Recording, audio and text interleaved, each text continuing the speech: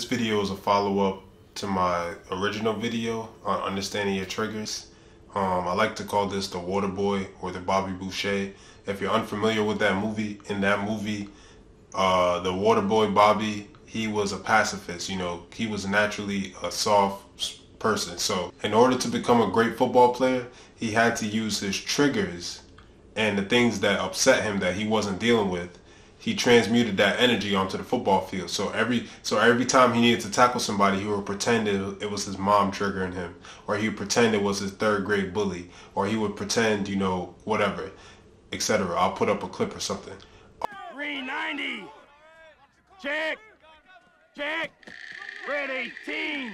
Red 18. Needle dick. Needle dick. Needle dick. And what I sat and thought about was, how often do we do the same thing unknowingly? When you're at work and you're ready to blow up on a coworker, or a coworker is ready to blow up on you, are they really angry at you? Or are they just using your face or your body? Are you just the avatar and they're picturing the thing that triggers them? When you say something, when you do something, is that happening to you and vice versa? You know what I'm saying? Where you're just having a good day, everything's going well, and then all of a sudden, now you're angry. All of a sudden, something has thrown you off. Your mood has changed. It's like, where is that coming from? And I think a lot of times when people are angry, especially angry with each other, a lot of that stems from things from childhood or things that you haven't even begun to understand where it stems from. And that's why it's important to do the work, because you'll oftentimes, I still see people now, not to judge them, but like I actually feel sorry for them. I still see people now at our age still linking up to fight and stuff like they used to when we were like 14, 15. And you really have to sit and wonder, like, damn, what could they be going through? Or are they really that angry at that person where they got to leave the bed that they now probably have to pay for at the age that we are, and to get up and go drive across town to fight somebody like we did in high school? And even when we were doing that in high school, are you really that angry at the other person? When you really think about some of the things that we were fighting over, he said, she said, and all of that. Or are you using someone's face? Are they just the avatar that's bringing up your triggers? Did they say something to you? A lot of times why people can't let things go is because it could be triggering to them. It's like, someone might say something to you that you heard from a parent or a guardian, and you can't smack them. So when you hear it from a coworker, you're like, I'm gonna smack the shit out of that person. You know what I'm saying? And really all you're trying to do is get back at that, let's say, parent or guardian who is the person who caused the original trigger. And that's just a hypothetical situation. A lot of people, I feel as though a lot of us going through the Bobby Boucher syndrome, where we're mad at our partner, mad at our coworker, sometimes even just mad at the world, especially after certain things happen. Somebody might say something to you and you're ready to punch them in the face, not realizing that you're not even really that angry at them or what they said, whether it be innocent or whether they be saying it in a harmful way. A lot of times they might just be the avatar that you are using to get back at the person who caused you original harm in the first place. You know what I'm saying? You may not be able to smack the shit out of the person who caused you to be triggered by certain words.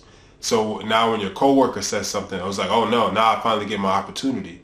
And this is why it's important for us to address the things that we have going on, because they're going to show its face regardless. You can't avoid it. You can't get away from it. The only difference is when you aren't aware of it, it has power over you. So now you can't stay in control of yourself. Now you might put your life in danger. You might put yourself in harm. You might do something that gets you arrested or something just because you couldn't compose yourself. You let somebody get the best of you. This is another way that people steal your energy. Sometimes beating somebody up is not even worth it, because some people thrive off of that. They live off of that. Energy stealer, a vampire. That, it's not the suck of your blood like you see on TV and stuff like that. That's TV. People thrive off of going back and forth with you. They thrive off of you giving them that attention. They live off of it. Even when you're beating them up, it doesn't matter. And a lot of these things can be avoided when we know what to look for. When we know if we may not be ready to fight that battle. In that room over there, they playing music that triggers me. You might have grown up being called certain names or something, and the songs is going to remind you of that, you know. So maybe you don't walk into that room, maybe you don't go to that party right now, but at least you're aware of it. So when you're in the room, you're not being triggered, you know. And once you start to be aware of it, you can start to take the proper steps to heal from it. You know, it starts off with acknowledgement. It starts off with trying to figure out where it came from. You know, for example, like I think I used it in my original video.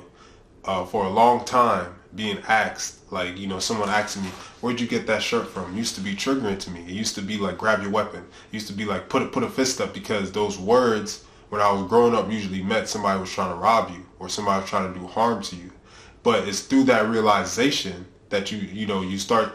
If I never had that realization, I'd be going around, you know, wearing things or dressing as someone and thinking every single person in the world is trying to rob me, when that's not the case. You know, that was then. You know, where I live now, or, you know, your coworker, like, realistically, is like, is that really trying to happen? But those could be games and stuff that's in your mind until you deal with them. They're just gonna be sitting right there.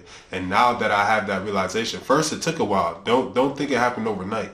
It took a while. But now that I have that realization, you know, someone can compliment me on my clothes, and it may not be, you know, oh yeah, thanks man, you know, I bought it at it may not always be the excitement level or matching the energy that they gave to me, but I'm no longer reaching for a weapon. I'm no longer getting in defense mode. I'm no longer preparing to fight, because I've done the work. You know, I took the time to do that, and there's other things that still has to be done for, but I'm just using myself as an example. You know, we walk around with these things all the time, and we don't realize it, and they have power over us. So, you know, just something to think about. You know, you don't want to be doing the Bobby Boucher. You don't want to be yelling at or blowing up on your coworker, and it's because they said something to you that reminds you of the original person that triggered you or something, you know.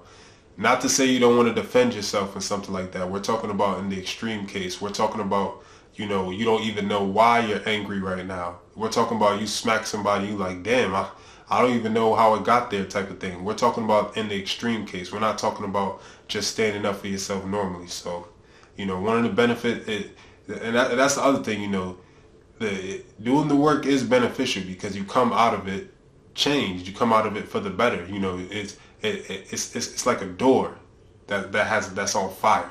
It's like you gotta walk through that fire, and it's gonna burn, but after that you're gonna heal up.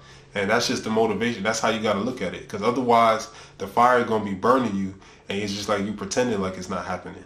You know, so it's either you just gonna walk through the fire, get your burns, and then start to heal up, or you're just going to be getting burned little by little, you know, until you're ready to walk through the fire. And you don't have to run. Some people run through it.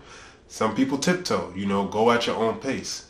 You know, just be willing to walk through the door.